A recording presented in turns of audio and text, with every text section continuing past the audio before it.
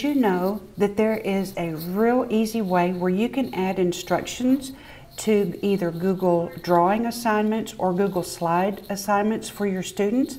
It's real easy, and let me take just a moment and show you how. What we're going to do is we're going to work inside our canvas here, and I'm going to go up and I want to add a text box.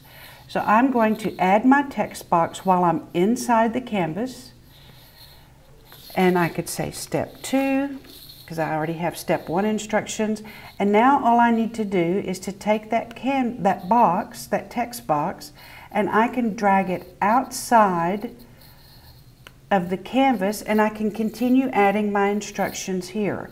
So here I have step 1, start this timer. I've added a link, write down everything that they know in 30 seconds. This gives the students the instructions that they need. In addition to what you have shared with them in class before they've started their assignment, they also have these virtual instructions. So you just go up and add your text box or a shape while you're inside your canvas. And then simply take that box, that text box or that shape, and move it outside of your canvas and continue adding your instructions.